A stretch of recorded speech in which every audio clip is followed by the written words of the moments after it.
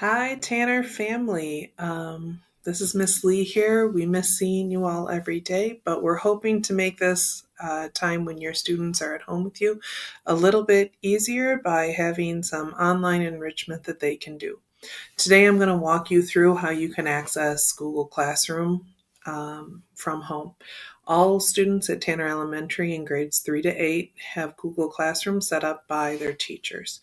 So, the first thing that you need to do is you need to recognize that Google Classroom is the way that most teachers share assignments with your kids during the day. So our students should be pretty familiar with how to navigate within Google Classroom once they get there. The biggest challenges is that on their CPS computers, they just log in and it's automatically there. So I'm going to show you how to access it. We can get on Google Classroom from mobile devices, so your phones, tablets, and you can also do it from any sort of computer.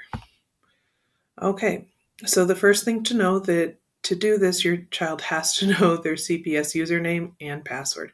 Most of our kids know their passwords. Their usernames are a little bit hit or miss.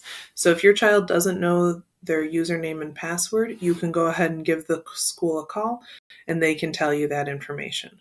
We can also add you, their parents, to that page. So if you have an email, you can shoot your child's teacher an email, and they can go ahead and add you, and then you'll be able to see exactly what's on Google Classroom for your kid. All right, so from home, the best browser to use is the Google Chrome browser. It's just the most friendly. If you're using a different browser, that's okay. But if you can use the Chrome, go ahead and use the Chrome browser. All right, so you're going to open up your window, and then you're going to go to www.google.com. All right, once you're there, you should see a login. If you're already logged into a Google account, you have to sign out, and then you'll be able to put your CPS username in.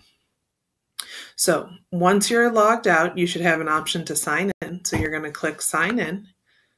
And then this is important. When you go to put it in, you need to put your child's username. So for example, my username is jlee75. So I would go in and I would type in jlee75 at cps.edu. Your child probably isn't used to putting that at cps.edu, but once they put that in, it'll take you to the special CPS login for Google. On that one, you'll have to put in your username again, and this time you just put in the first part of your username. So for example, my email address is jlee75 at CPS, and I would just put in jlee75. Then I'd put in my password. Once you do that, you go ahead and click Next. So to know you're logged in, you're going to either see your child's icon up in the top right-hand corner, or you'll see their initial. That's how you know you're logged in. Then you click on the waffles. The waffle is that little square thing up in the corner that has access to all sorts of things. If you check their mail, you'll see notifications from their teachers and from the schools. Their drive will have different assignments, but today we're going to really focus on getting to Google Classroom. So you're going to click on that Classroom link to get there. If you're trying to get a Hangout for your student, you would click on their calendar and you would find the link to their teacher's Hangout right there. So here are all the different icons that we use. The most common ones are Google Classroom, Google Calendar, and then their drive, okay? So you're going to click on the waffles first, then the classroom, and then it's going to take you to the classroom homepage. You'll see all your students' classes listed there. If a student hasn't joined a classroom yet, they'll see an option to join it. If they're already in it, you can just click on the name of the class to go in and see what work is there for you. Then inside of there, over here at number 1, you can toggle between the different classes. Here it tells you what class you're in. Over here it tells you if there's assignments coming up. The stream is where teachers can type messages or information for your students. The courses is where your student can see what sort of assignments they have. And then people is where you can see which people are in here.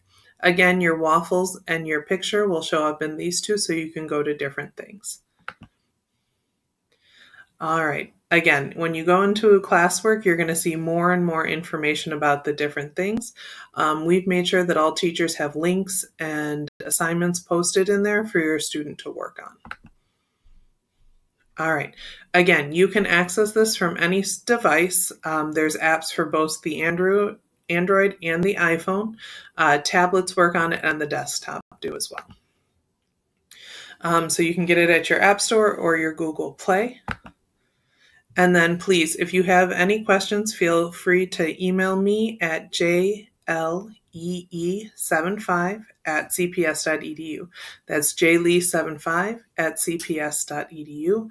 You can also go ahead and give our school a call and they can help you troubleshoot from there.